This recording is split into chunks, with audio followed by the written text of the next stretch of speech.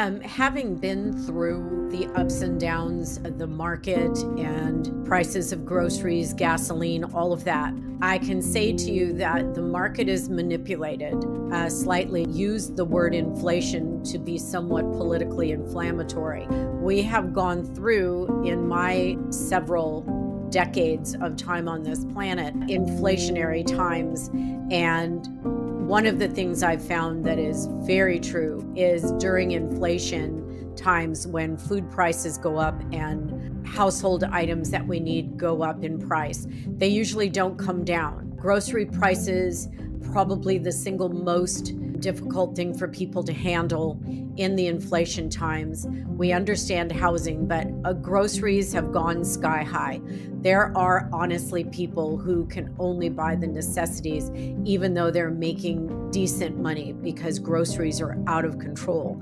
And so the other thing that I've noticed is that food prices in general, fast food restaurants, everywhere, the cost of eating has skyrocketed. So that's no joke. And for everybody who's lived through it as many times as I have, the prices really don't go down. So I would say the number one problem is groceries, and then secondarily housing, and that's no joke. As the housing market goes down because interest rates go up, rental prices go up because a lot of people who cannot buy a house due to the interest rate say, I can't buy a house, so I'm going to have to rent.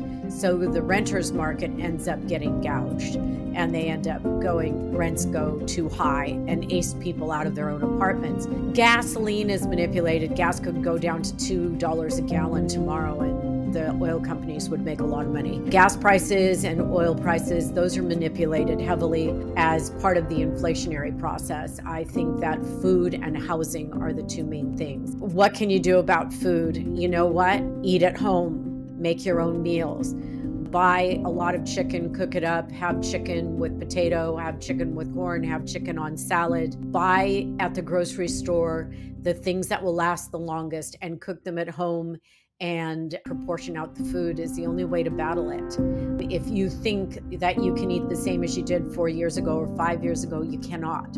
The price of food is enormous. And when I go to the store, sometimes I just put things back down. And it's not that I couldn't afford it if I really wanted it, but I really feel that we've been really screwed over by food prices. And I know one of the problems is getting the food to the places it needs to be, the cost of growing, the cost of labor to farm it, the cost of equipment and machinery, and the gasoline and all the things that go into food prices, importing it and exporting it and where we get it from. There are so many factors in the economics of food that it would be impossible to go into all of it right now. But the truth is that the food prices go up and up and up and really don't come down. And I think food and housing are the two biggest inflation problems. And I think that they're problems. I don't think that they're going to go away.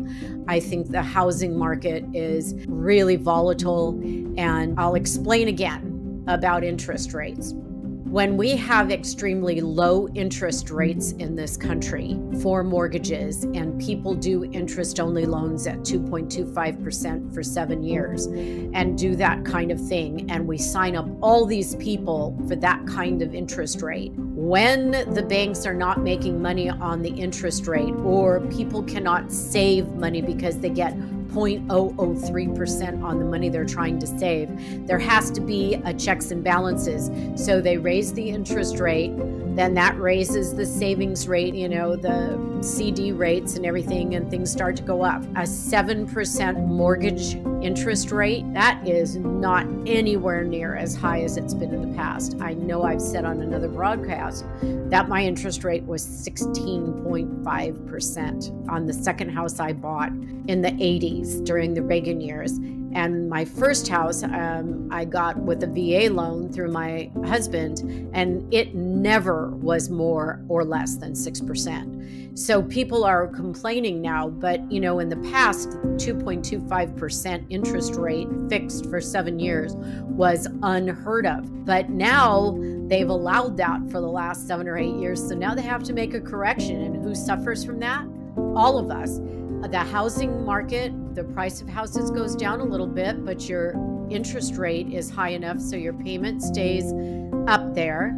You have property tax.